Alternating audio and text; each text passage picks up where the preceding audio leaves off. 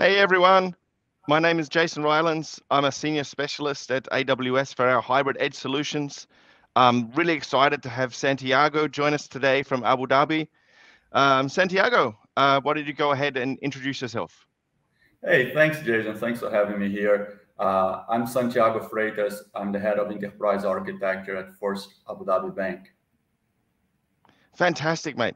Thanks for being with us today. So, first question, um, could you just tell us a little bit about First Abu Dhabi Bank? Yeah, sure. So, First Abu Dhabi Bank, by short, for short, FAB, is the UAE largest bank and one of the safest financial institutions. We are focused on corporate banking, investment banking, and into the consumer banking as well, personal banking services. We're headquartered in Abu Dhabi in the UAE, but we have a network that spans 5 continents.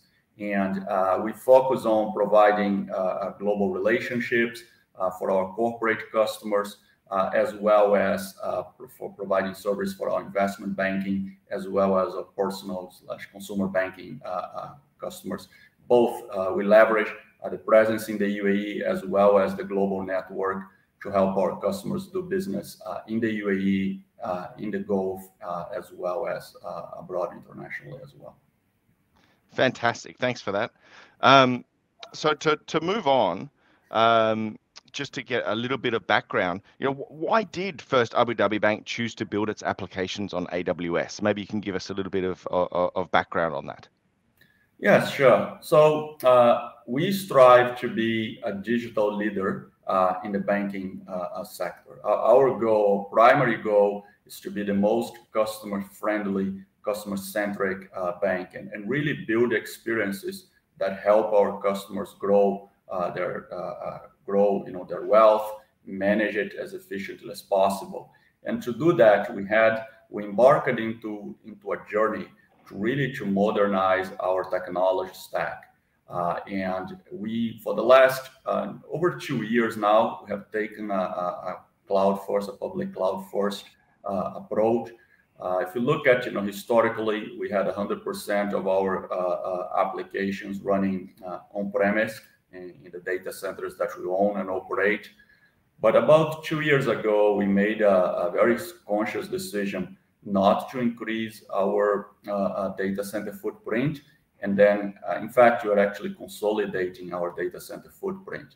And we wanted instead to leverage the public cloud to be able to move much faster, but also to be able to experiment, right, with new applications, with new capabilities, so that we could ultimately build and deliver to our customers the best possible customer experience, the most user-friendly journeys, and predominantly doing so by building applications that works on mobile.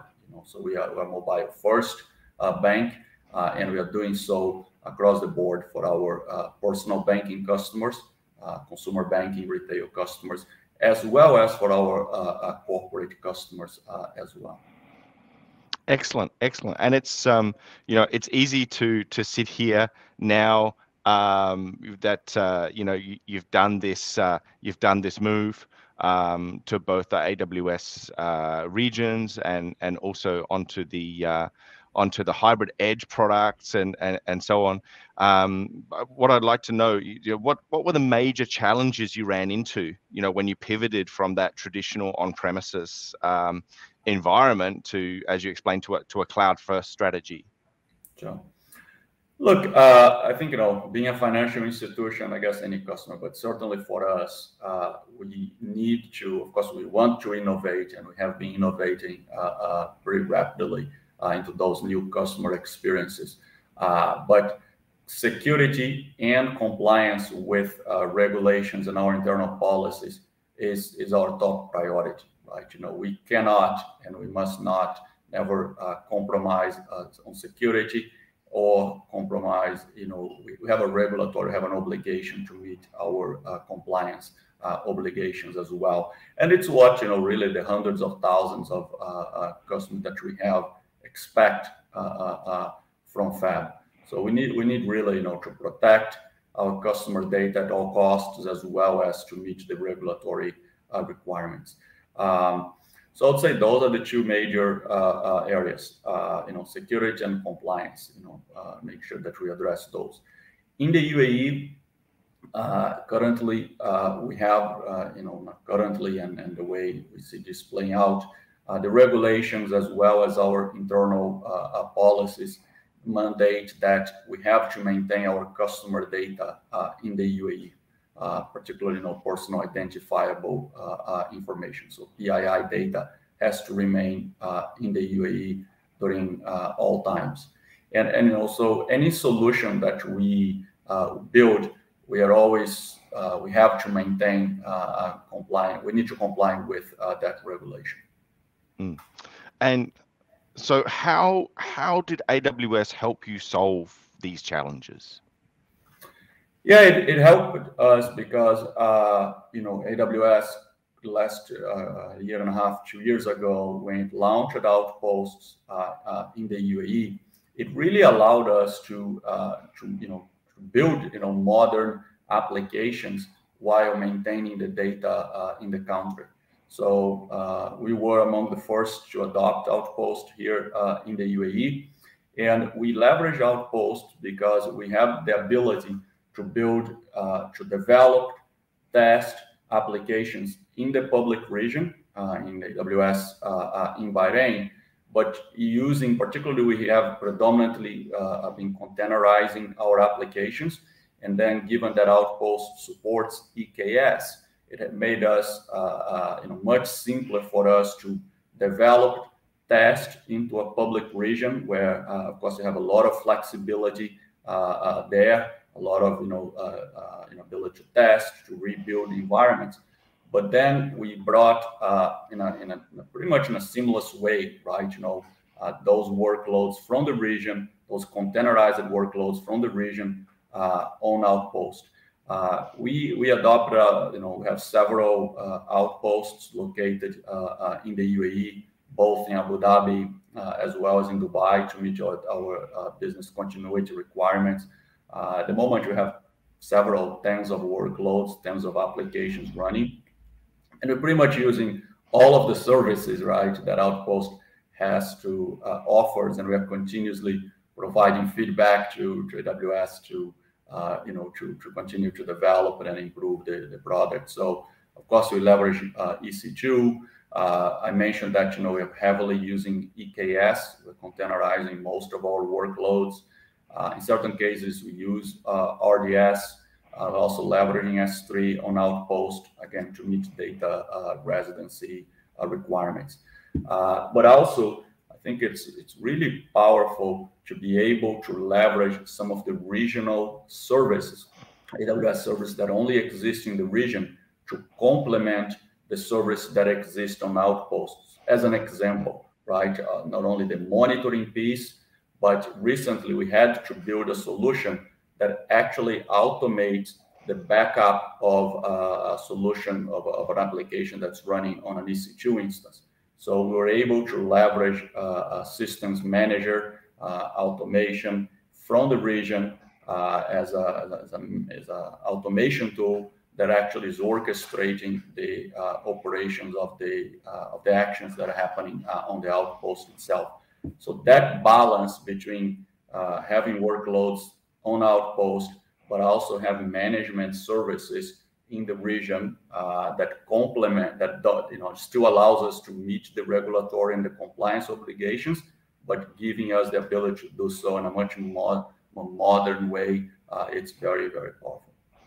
Yeah, I mean, my next question was really going to be around, the value that you derive from Outposts. I think you've covered quite a lot of that, but I will ask, like, maybe we can deep dive a little bit on, the value of Outposts. Like, if I could just mention something, like, do you see that your developers and others see like a value in being able to have, the same APIs, the same tool sets as they develop in the cloud, and not have to, change to be like an on-premise legacy type solutions and have these silos? Like, do you see value from that side as well?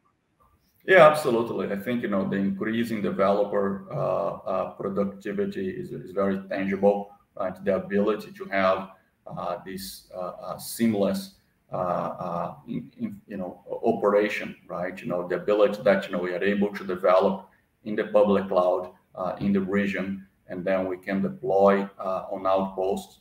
Of course, one needs to architect it properly so that you only using the region the services that actually exist on the outpost. But if you are thoughtful about that, then it makes the developer and the team experience really really good one, right?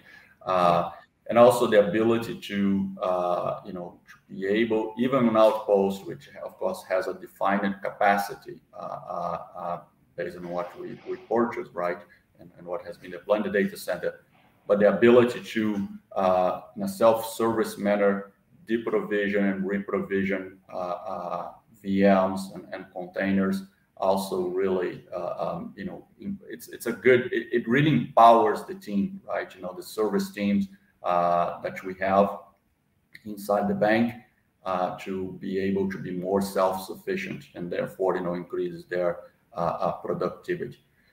Ultimately, right, Jason, the value here is to be able to launch customer-facing, particularly customer-facing applications or digital channels faster, and also be able to iterate on them much more rapidly, right? If you look at what we are doing in terms of our example, our corporate channel, we went from a handful of releases to now making several releases every month, right? And I think the trend that we see here is just that will continue to accelerate. Yeah, yeah. Like you said, speed, is of utmost importance.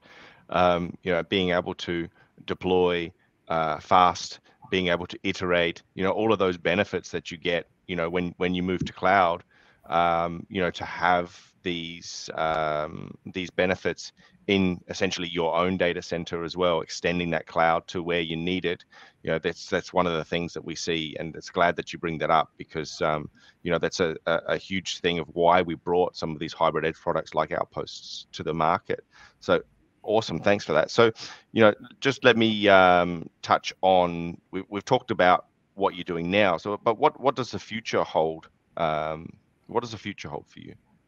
Oh, we're super excited, right, about where we are heading architecturally, architecture for the bank, because AWS has now launched the region in the UAE. And now with the region in the UAE, it would allow us to migrate. We will migrate some of the workloads that we have on Outpost to the UAE region, so that then we get more scalability. We get the ability to use the managed services, even broader set of managed services.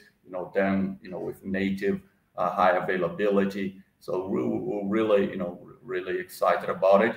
And I think the fact that we'll be able to migrate, and we are actually now piloting some of these migration exercises, the ability to be able to migrate from Outpost to the region, right? If you look our journey, right, and that's, I think it's the beauty of this consistency between region and Outpost, is that when AWS didn't have a region in the UAE, we developed and tested it into the region in Bahrain.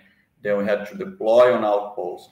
Now we're going to be able to take some of those workloads that we choose to do so, and then migrate them into the UAE region.